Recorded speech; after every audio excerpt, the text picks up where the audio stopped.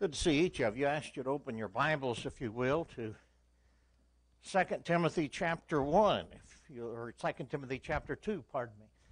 If you're looking at the board and say, that's not what it says up there, that's right. Well, it's where we'll start in beginning as we review just a little bit.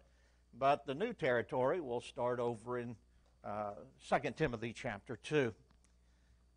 It'd be inappropriate if I started without noting the fact that we've lost two dear ladies, two sisters in Christ, in the past week.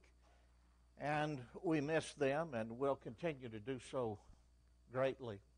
Rowena Legg and Dolores Craig, of course, have passed from this life. We learned a great deal from them. They were good examples, godly women.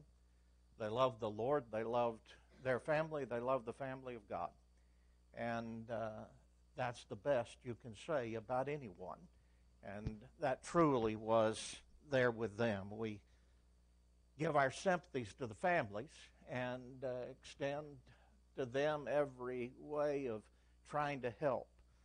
During times of turmoil like this, during times where we are bereaved, those of us who have been there in losing parents or others that are very close to us recognize how much it is that our brethren can strengthen us and how much it is that we can receive encouragement from one another, and certainly that's what we need to do.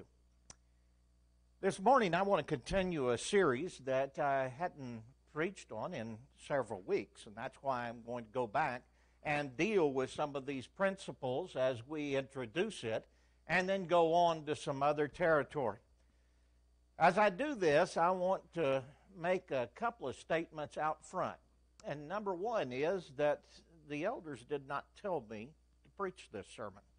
It's not something where I've been instructed. I'm going to suggest you'll find out why I'm saying that. It's not any matter where I believe any of us would be surprised of what is going to be said. We've discussed these things before, sometimes at great length, sometimes at lesser length.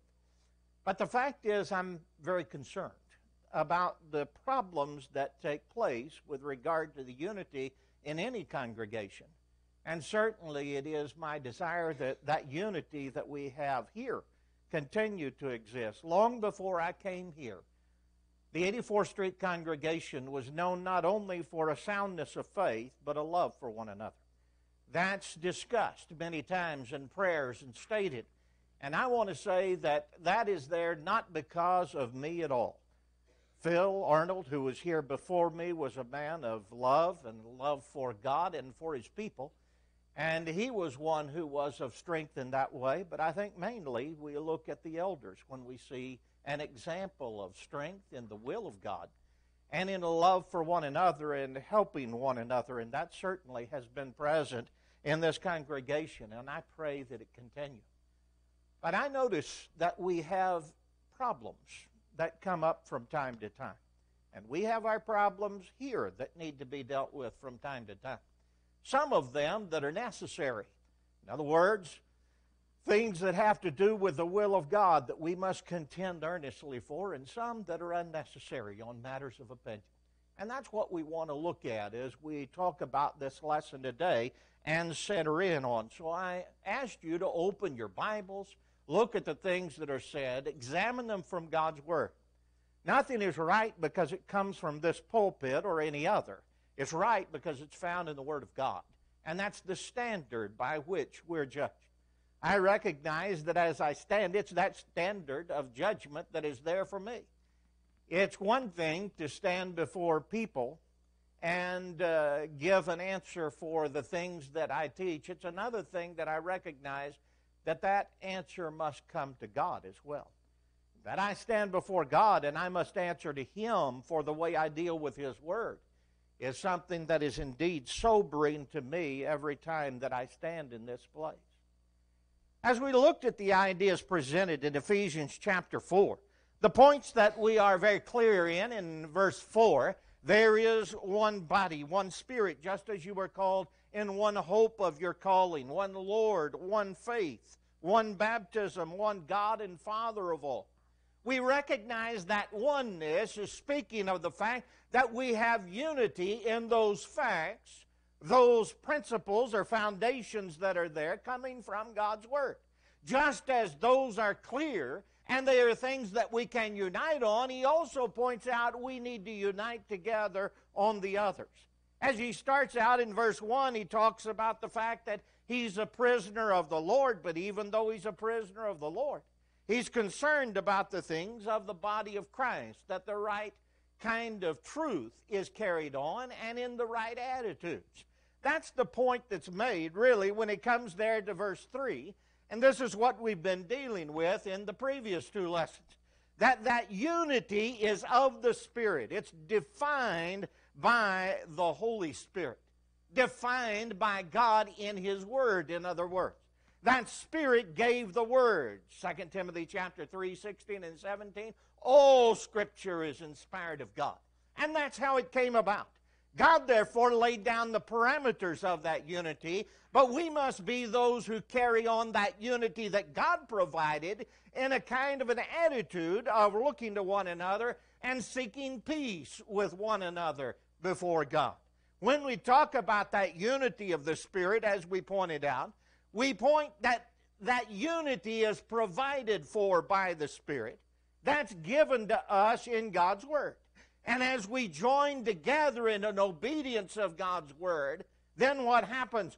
We have that unity that's provided for, that same action that's provided for through the Holy Spirit. In other words, it's a part of that doctrine of Christ. Then when we talk about that unity of the Spirit being carried on in the bond of peace, we noted the fact that that means that we must be of service to one another and to the cause of Christ. That we recognize we must sacrifice ourselves. It doesn't matter what I want. It doesn't matter what's best for me. What we think about is the fact that we are indeed servants of Jesus Christ. As you see those three passages, Colossians 3, Philippians 2, and also 1 Peter chapter 3, you recognize in all of them attitudes are discussed as far as what's necessary for us to control our mind, the thing that's behind our action coming from it. That mind is changed to an instruction or a direction given by the unity of the Spirit in the will of God. But that unity of the Spirit is carried on in the bond of peace. How? As we have those characteristics, those attitudes that are there of serving not self, but first God, and then one another as well. So you have that plan laid out there that there is a unity that's found, directed by God, that we must carry on. And what you have in the next part of the chapter, from verses 11 to 16, is merely an application of that practice. That God gave some to be apostles, some prophets, some evangelists, some pastors and teachers. Well, why did He give those? For the work that has to do with the will of God. And what is that work?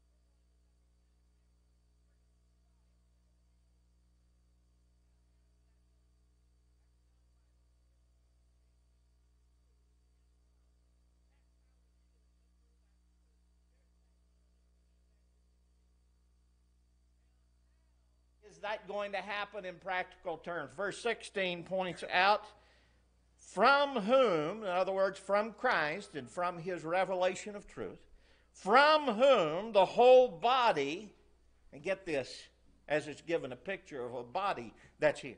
This whole body joined and knit together by what every joint supplies, according to the effective working by which every part does its share, causes growth of the body for the edifying of itself in love.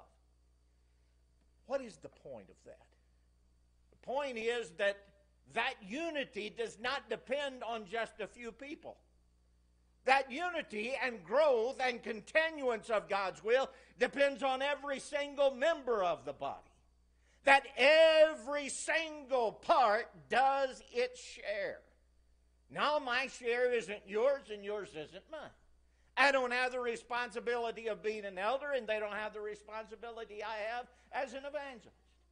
But we each have our place that God has given, and when we do that and carry on that place, then what happens? The truth is taught. It's taught more fully, and people grow up in that, and they're able to carry the truth to others. There you've got it. That's the unity that is being discussed in a broad form. That's our job. That's what God expects us to do. And when instead of carrying on that truth and teaching that and causing others to grow in the understanding of the doctrine of Christ, when instead of that we have our own petty personal problems, then we got a problem, you see. Those need to be addressed because why? They affect the unity. On the other hand, if there's somebody out here and they're teaching a different doctrine, now what happens? That has to be addressed. Why? Because that is what is dangerous to that unity and the basis of it, of the will of God, the doctrine of Christ.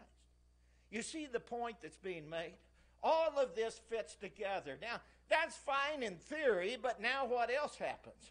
What else happens is we got little problems that come along that sometimes don't have to do with the revealed truth, but have to do with matters of opinion. And that's where we want to turn our attention this morning. In 2 Timothy chapter 2, how do you identify those? And how do you deal with them properly by the will of God? In 2 Timothy chapter 2, let's start with verse 14. As we start there, the writer says, remind them of these things. Paul talking to the evangelist Timothy. Remind them of these things, charging them before the Lord, not to strive about words to no profit, to the ruin of the hearers. Be diligent to present yourself approved to God, a worker who does not need to be ashamed, rightly dividing the word of truth. But shun profane and idle babblings, for they will increase to more ungodliness, and their message will spread like cancer. Hymenaeus and Philetus are of this sort, who have strayed concerning the truth, saying that the resurrection is already past, and they overthrow the faith of some. Nevertheless, the solid foundation of God stands, having this seal: the Lord knows those who are his, and let everyone who names the name of Christ depart from iniquity. Now, I want to examine that passage for just a little bit, if I might. He says we're not to strive about words. The word that's used there from the original language is a word that starts out with those first four letters we notice, logo. We know logos is word. That's what Jesus is called in John chapter 1. In other words, he's the very exegete or the expression of God. He is God's word in human flesh. Now, that word is then combined with one that really talks about contending or disputing. So what's the point of that? The point of that, it implies a dispute over trivial things, something that has to do with mere words. I want you to notice what's said in Titus chapter 3 and in verse 10. In Titus 3 and in verse 10, Paul says to another evangelist, Titus, reject a divisive man after the first or second admonition. That idea of a divisive man is much the same thing. It has to do with one who is teaching that which only causes factions, a splitting apart after different ideas that are there. Well, is everybody that causes a contention a sinner? Well, no. Because I know in Jude 3 the point is made, I wanted to write to you about our common salvation, but I was constrained to write to you telling you to contend earnestly for the faith, which was once for all delivered to the saints. He goes on there and points out that in that time there were those who were speaking a doctrine that had differed from the will of God. And he says to those who he was teaching, Jude at this time, you need to go out there and contend for what's right. Don't sit by and let the doctrine of Christ be dragged through the mud and changed because you need to stand up for it. Well, we've got one guy up here who's contending, and he's one that we're to divide from, that we're to mark after the first and second admonition. In other words, you do it pretty quickly. Don't allow him to continue on in that factious behavior. And you got one where this contending is something that is demanded. What's the difference? When you look at that, it's obvious there has to be something. It's not just contending that's wrong. So what is wrong? What is the problem that we have? The point is there's a difference in the contending. What is the point of that contending? Is it something that has to do with the word of truth? Or is it something that has to do with that which is merely a kind of a contending about disputes that are semantic in nature? I want to take you back up to the top of that page. Look at that word that is there, logomachio. The idea is the words contending over mere words. You ever heard some people talk about, well, you know, it's just a matter of semantics. You say it this way, I say it that way, it's not any different. Well, sometimes that's true. And if that is true, that we're talking about the same thing in principle, we're using different words for it, that's a useless dispute. But a lot of times people talk about, well, you know, some of these disputes that these preachers have had just over semantics. And we're talking about whether Christ kept his deity while he came in the flesh. No, sir, that is not a matter of mere semantics. That's a matter of doctrine. And we need to recognize the difference between the two. If I'm going to come along and I'm going to just give a different word and say, you need to use my word, not your word. Well, wait a second. Why? If they're both pointing out the same thing. God's word was translated out of one language into several, and God still saw it as his word. So I can use that word and change it to another that is a synonym, and there's no problem in that as long as it accurately describes that truth. But when it does not, and it changes the very function of God's will, when it changes the very principle that's involved, there we have a problem that needs to be addressed. We're not to strive about words, and he also says to no profit. That word profit talks about something that's useful, beneficial, that's advantageous. In other words, it does some good. That's the profit that's there. So if he says you don't strive about words to no profit, we're talking about differences that don't make a difference ultimately either way. That don't make us the better spiritually. Avoiding sin and doing what is right makes no difference which of the two are followed. Instead, he says, you don't have these discussions of words to no profit, but when you do, what does it do? It overthrows the faith of some. He says Hymenaeus and Philetus are a good expression of that. That word, overthrow, talks about being a subversive or about a ruin that happens, a destruction that takes place. As a matter of fact, most of the time it's talked about as destruction. The Greek word itself, if you look at it there, is it's anglicized, and the word catastrophe is what you get. We understand what a catastrophe is. Have we seen people who are spiritual catastrophes? Yeah. What happened? Their faith was taken away and they went off in a different direction. That may be because they followed a different doctrine. Maybe because they followed the world in worldly ways and sinful actions. Or it may be that they were so concerned about some opinion of theirs that they stressed that and tried to bind that, and as a result of that started concentrating on their ways rather than God's ways. And that's the point. If I start binding things that are not a matter of sin and righteousness, and I demand that everybody follow my idea of this, then what happens? What I'm actually doing is I'm being more destructive. Typically, when I deal with people like this, we have them, and you know it and I know it. Anytime you're among more conservatively minded brethren, you're going to have somebody that has the idea, well, conservative means we're restrictive. And so if we give more restrictions, we're more conservative. Wrong. Conservative means to conserve, to keep a pattern. And the pattern that's given is God's Word. I am not conservative when I add restrictions that God did not add. I am one who is disregarding the pattern. And whether I do that to the left or the right, it does not matter. It's the same point. We need to keep hold of that pattern of truth and not change it one way or the other. Let me give an example of this in clothing. Let's say that what I want to do is I want to deal with some things, and I look at it and I say, there's a problem here, and I just don't like the custom that started. I'll give you a case of a custom that I don't like.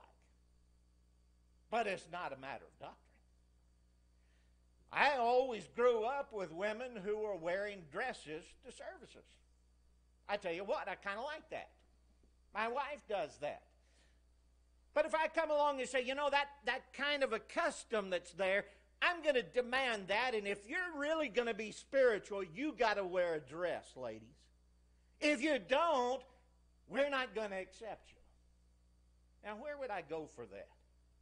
Typically what happens is that you find many of those people who will go over to the Old Testament and they'll say, well, you shouldn't wear that which pertains to a man, a woman shouldn't. Well, that passage is perverted if it's used in that way. It's talking about the regulation that has to do with restrictions of a place. And the putting on of that which belonged to a man was the putting on of that where that man is the one who alone had that job that came with that. For instance, an ephod to a priest, or some garment that was of royalty unto a king. And the woman was not to wear that. Why? Because she didn't have that place. You see, if I start trying to regulate our customs by a misuse of Scripture, I got a problem. I've added to God's Word. But then if I say, well, then clothing doesn't matter. You can wear whatever you want. God doesn't have any restriction on that at all. Women, just have at it. Now, wait a minute. Both women and men need to understand there is a restriction. It has to do with the modesty that is there. That we not be those who show that which is of shame, the revealing of the flesh. You see, I can take that too far one way or another. On the one hand, I can loose any restriction that God did give with regard to modesty. On the other, I can add to God's Word by restricting after the things that have to do only with customs. That many times is what happens as we recognize those kind of additions and subtractions that are made. Mistakes go in both ways there. Striving without a cause has always been that which has been rejected by God. I want you to think about the fact that needless controversy or needless fighting is something that God has talked about along with the idea of what a Christian's charge is. We're to fight the good fight of faith. That demands a militant action. To fight is something that is militant. But if we're fighting about things we shouldn't be fighting about, that's foolishness, as God points it out. Look in the Old Testament. In the Old Testament, in Proverbs chapter 3 and in verse 30, the statement is made that you do not strive with a man without cause. that you don't go hastily to court with him. You consider these things. Be sure of your ground. In 1 Timothy chapter 1, he talked about causing disputes. Some things do that, whereas some things cause edification. Which should I be doing? He tells Timothy, you need to be involved in causing edification, the building up in the Word of God, not that which causes division or strife or dispute. I've seen not a lot. I've seen a few people who seem to like fights and like disputes. I've had my share of them, both controversy publicly and privately. You know what? I hate them. It's not a matter that I'm just not really fond of it. I absolutely hate it. It gives my stomach a kind of a problem that's been there, and that's exactly what I've had for several months now.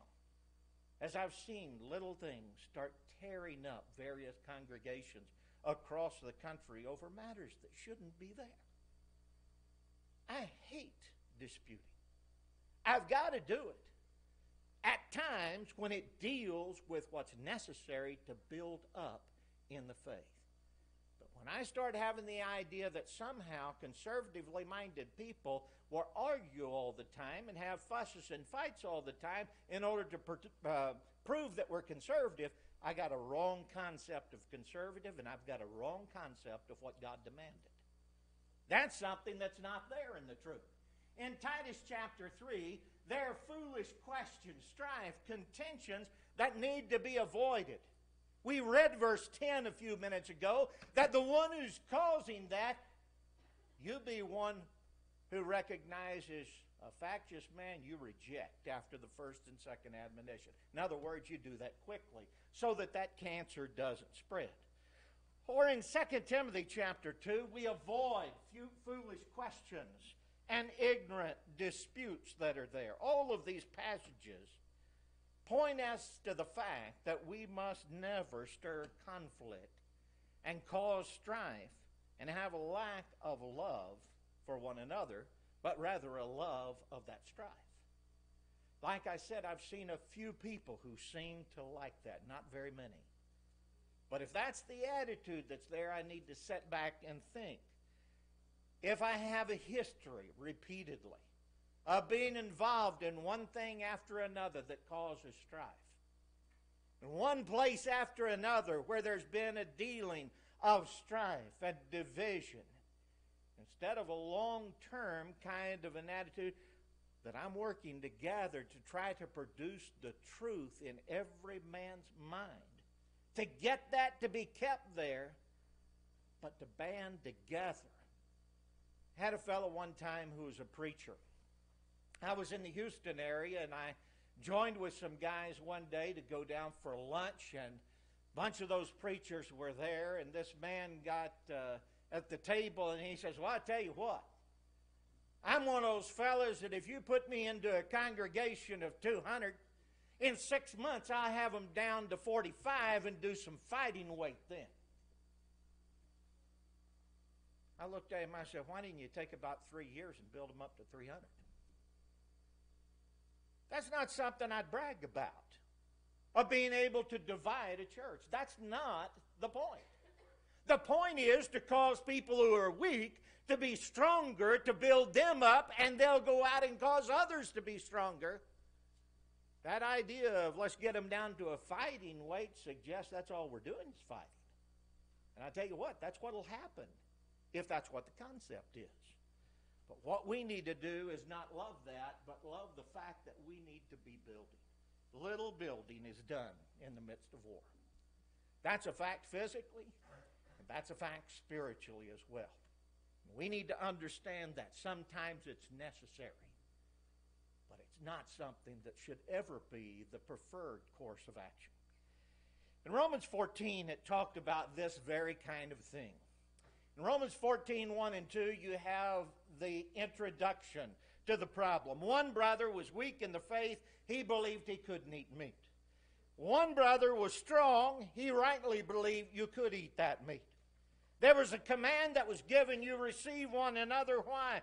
because God had received that meat eater. In other words, the practice wasn't wrong in itself. Therefore, what do? You don't dispute about this matter. Didn't say you to continue on and you try to get that man who's weak to come over to your view. If you did, what good would it do? Does it help him that he's able to eat meat now? Not spiritually. Let him go on in the way that he is.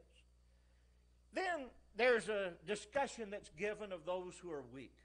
That one who thinks it's wrong to eat meat and as a result of that eats herbs. He has that conscience scruple. It's not a part of God's law, but maybe he's come from a background, I think here it is, of a Jewish way, of various things, not only of the kind of meat, but also in the way that it was prepared. That would cause him to have a conscience against eating it.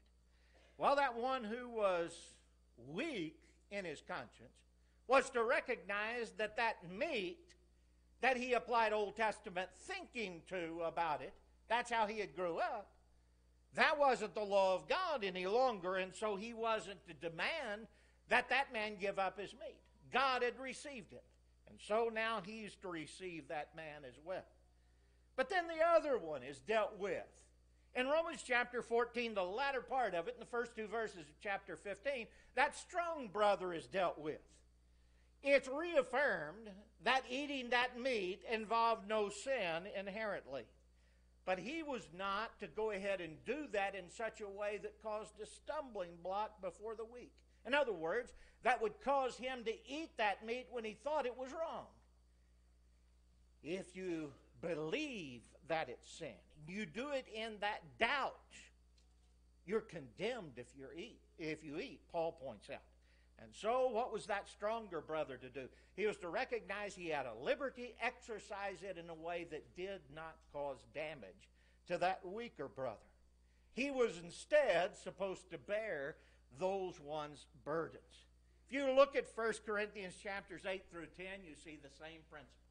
You see in chapter 8 in verse 4, one knows that an idol is nothing. In other words, he eats meat that comes from that which is offered to an idol, not in worshiping the idol, but just because it's meat and it's sold in the market. Then there's also another who views that meat as involved in idol worship because he said it came from that idol's temple over there. What was supposed to be done? Both of them were to recognize the fact that one way or the other, neither practice was right or wrong in and of itself. It was something where both of those were all right. It was something that had to do with their conscience instead. That liberty then was not to be a stumbling block to your brother. And the fact is that there was an example that Paul gave himself. We know what chapter 9 is about in 1 Corinthians. Here Paul's saying, I become all things to all men, that I might by all means what? Save some. In other words, it wasn't what he wanted to do. It was a practice where he subjected his own matters of opinion and matters of the custom to him to how it is that he was to live in a way that would build up the cause of Christ. Chapter 10, then he turns to that very practice. What happens if you go to have a meal at a place where there is the offering of meat that is from an idol? You eat what's set before you, asking no questions for conscience sake. But then what happens? If the person says, you know, that was offered to an idol, then you don't eat. You still recognize there's nothing, whether a piece of meat has been offered to an idol and the idol was nothing or not, that didn't mean the meat was something that was tainted. But he says, then you don't eat. Not because of you, but because that other person who's going to take your eating as a matter of worship to the idol. He says, it may be a lawful matter to do, but in that place it wouldn't edify, it wouldn't build them up. Let that alone. That's not the issue. You can be one who goes on from that. Other matters need to be dealt with. Our liberty, he says, may be limited by one who's weakened to sin due to his wrong thoughts. In other words, I may know I can eat that meat. It's offered to an idol, but the idol isn't anything. I'm not worshiping that idol, and it does not inherently imply that. But here's somebody weak that I look at that I need to think of. Do I have to have that meat in order to serve God? No, sir. So what do? I put my right or liberty to do that aside in order to help that one and to try to win them to the cause of Christ. We need to understand, when we look at the Scripture, there are three areas of ideas of action of what we call authority. There's things that are required: baptism, Lord's Supper, singing, receiving Gentiles, even in Jew and Gentile. Though they were divided in Old Testament times, they're not to be in this time. Those things are required. There's things that are forbidden, things like idolatry, fornication, lying, eating blood, various ones we could go into there. Those things are forbidden because God's law says not to. But there's a third area of things, the things that are allowed, and that's what's talked about in Romans chapter 14 and in 1 Corinthians chapters 8 through 10. Things like circumcision, eating meats, observing days. Those have to do with matters that are there that are allowed. You know, matters of opinion cannot be in area 1 or 2. Things required or things forbidden. Matters of conscience come in area 3. Those things that are allowed by God, they're not inherently sinful, that we need to act accordingly with the result to them. I want to suggest to you in closing that what we need to do is maintain the bond of peace by all of us having proper attitudes. That is, submitting self to the commandments of God first. That God's will is what we look to. We submit self to serving others. We see that need to be one who's a servant. Jesus said if we're not servants of one another, we're not going to heaven. That's a serious matter, and we need to submit ourselves to one another. That we need to deny selfish desires for the good of the cause of Christ. And it also requires, if we're going to be those who maintain the bond of peace, that all of us act properly in areas of liberty or opinion or personal conscience. Not just in matters of the law of God, but of these things that have to do with our personal conscience. That is, that we distinguish correctly between matters of doctrine and matters of opinion. That we recognize there is a difference in practices that is inherently sinful and those that aren't inherently sinful. And let me expound on that just a moment. I didn't say that in my thought I know where this thing ends down the line. I said we need to distinguish between things that are inherently sinful and those that aren't. What I recognize as something coming from that, some action that comes from there, yes, that's a matter of wisdom, and I need to be one who's concerned about that. But that isn't a point of contention and division that we bring. We're looking at what it inherently is. The one with personal scruples needs to recognize he ought not to bind those scruples upon others. The one without those scruples needs to seek to have his liberty put in check so as to help another brother's soul, to do all that he can in that way. You see, there's responsibilities on both sides of this. There's another thing that we need to recognize, and that is that we need to respect the leadership of elders in those matters of opinion. I say in matters of opinion simply because of this. Elders don't have a right to rule in a matter that God already ruled in doctrine and change that. Where elders have a right of rule has to do with those matters that are right in themselves, but not required. And those things where we recognize a wrong that may be coming, but it's not inherently wrong of what's involved right then. In Hebrews chapter 13 and in verse 7, The statement is made there by the Hebrew writer, remember those who rule over you, or had the rule over you, who have spoken the word of God to you, whose faith follow, considering the outcome of their conduct. Why have we appointed the men elders that we have? Doesn't suggest that forever and ever they're going to be right in everything they do. If one goes involved in sin, 1 Timothy chapter 5 deals with that. There need to be a plurality of witnesses. They need to be dealt with. Then obviously, they cannot be those who are elders among God's people from that point on.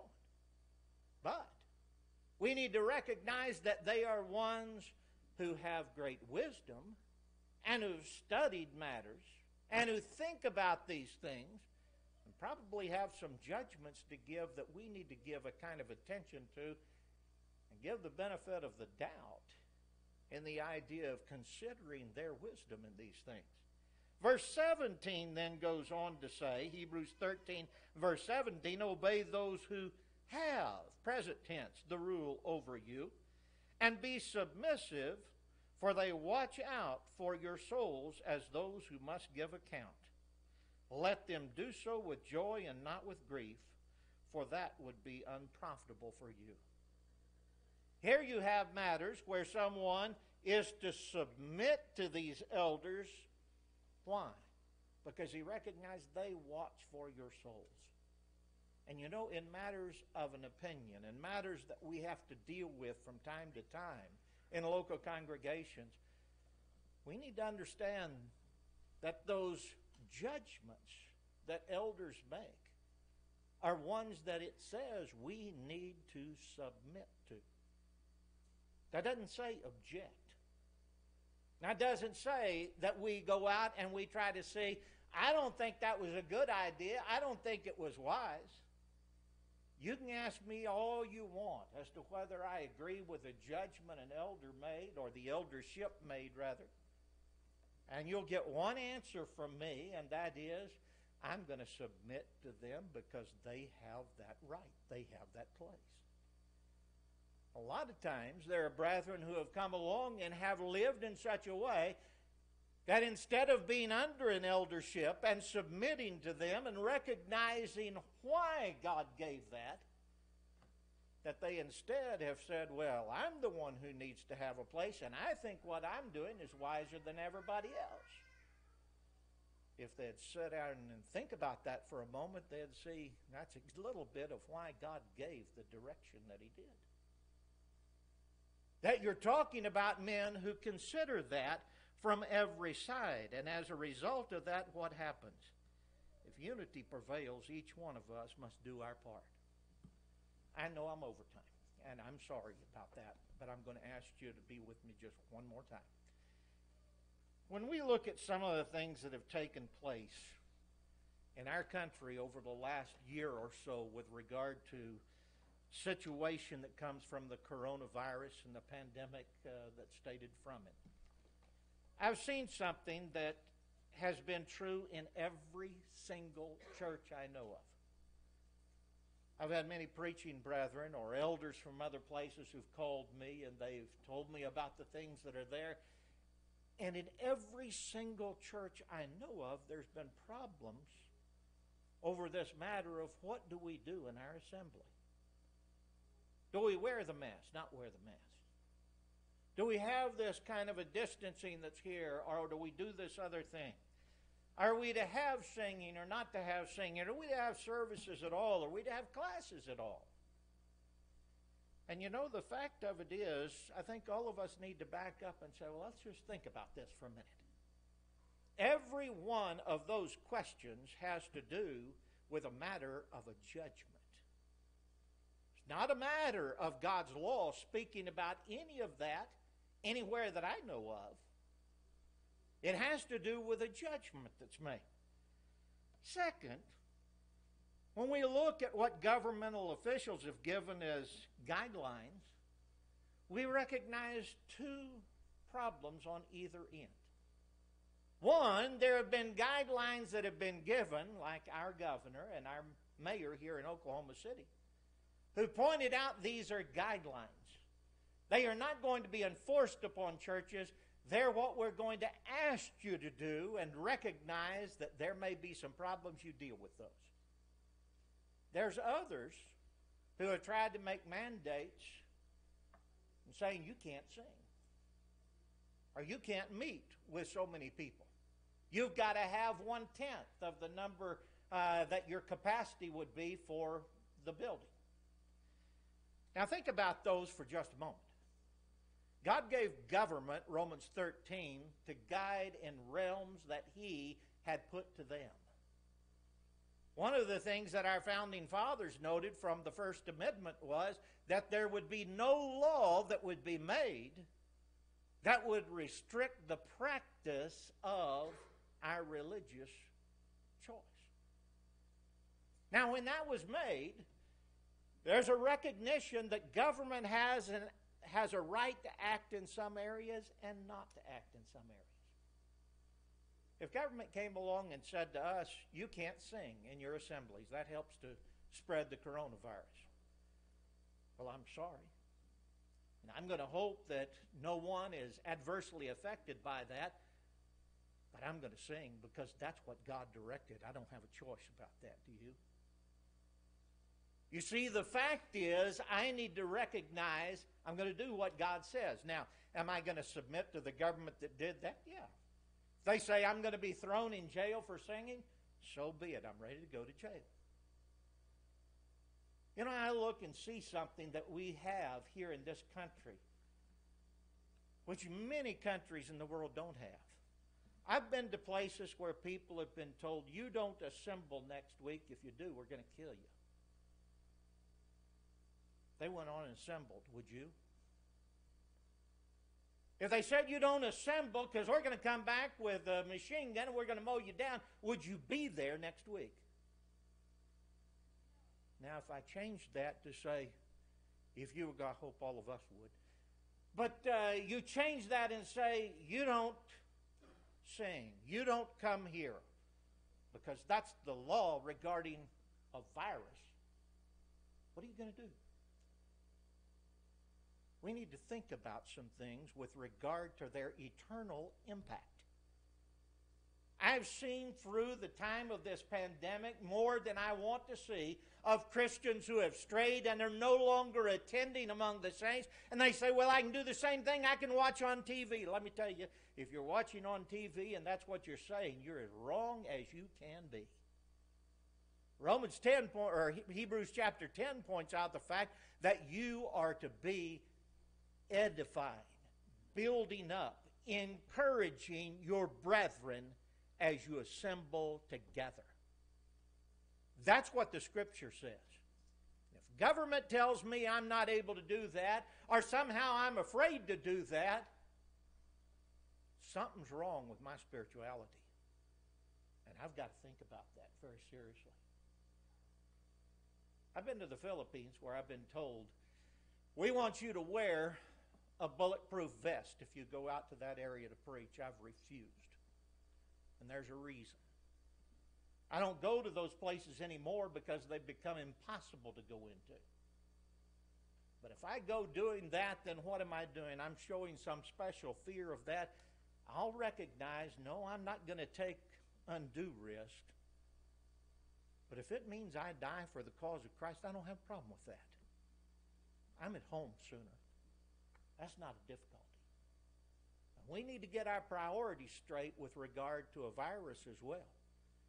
I don't have a side to choose on in the current political struggle over these things. I think both of them are outrageous. They need to get back and think about things. It's part of our political climate. But brethren, if we allow that to enter the people of God, we're making a grave mistake. We're dividing the cause of Christ over something that never should have been a divisive element at all. Sometimes I hear, well, we obey the government as long as it doesn't conflict with God's law. Think about that one for a moment, too. You and I are involved in a world in the U.S. where a law has already been passed. It's been on the books for a couple of decades. that if we stand and we say in a public assembly that homosexuality is an abomination, it's ungodly, it'll cause you to be condemned, what you've done is hate speech, and it is something that you can go to prison for. Now, do I have to use those words? No, I don't have to. But am I going to submit to that law and act as if they have a regulation in an area where they do not? No, sir, I am not. I'm going to state that. If that means I go to jail, I go to jail. But we have to recognize something. We're used to a land in which there have been laws that we haven't had any problem obeying. I want to challenge you to think about the fact what happens when there are laws, which there already are, that would challenge what's right. What are we going to do? One way or the other, we need to decide. What the elders have done is to act in a way that's tried to provide for the conscience of all. In other words, here's someone who says, I think I really need a mask. I think that's an act of love. I think that's something that I need to do to help others. That's fine. I encourage them to do that. So have the elders. I need a little bit more of a space where there aren't others who are unmasked. That's right. Over there in that building, that's why that was provided for. But here comes along something, well, why can't we all just do that then? There are some who would have a conscience problem regarding things of what has been given as a mandate which should not be given. And that's a matter of conscience with them. Now here, if the elders make one thing mandatory, there's somebody over here that's going to have a problem with their conscience in that. I want to go public in saying this. I don't know of anything the elders here could have done that has been a wiser move than what they have to provide for people to stand of their own conscience themselves. I don't know if anything could have been done. It's not the mandating of something that would cause a problem with people's conscience, and believe me, they've heard from many on both sides of that. But they've acted in such a way as to say, you do what you think is right, and you do what you think is right that would be of good conscience to you. But the idea of a lack of love being there because they didn't say one way or the other, you have to do this? No, sir. That isn't there. It's just the opposite. It's a heart of love that's caused them to try to make every way possible so that brethren would not be in a matter that would violate their own conscience. I asked you to think about these things because the fact is there are difficulties that we have in this time and other congregations have in this time over these matters.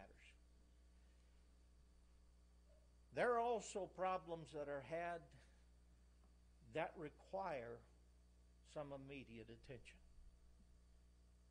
You know, when we worry about what happens in a tiny little skirmish of a fire over here and we're allowing a blaze in the living room, we got a problem.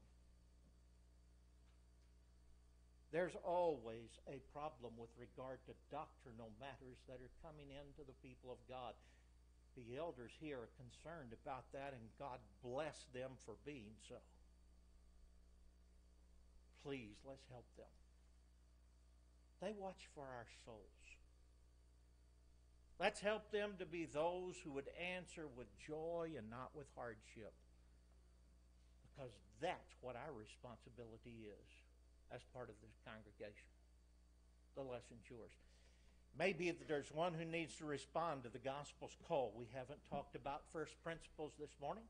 But if you know that Jesus is the Christ, the Son of God, you're ready to come with that faith, repenting of your sins and confess that faith before men, we're ready to help you, to baptize you into Christ that you might live in a new life. If you've done that, but you've turned from that path, in some way you've gone away from the Lord and you need to come back to Him, we're ready to help you in that as well, praying for you and with you, that everything possible might be there to strengthen and to edify you, that you might be not only forgiven of sin, but more determined in the future to live as you ought to live. If you need to respond to the gospel's call, we hope you will while we stand and sing.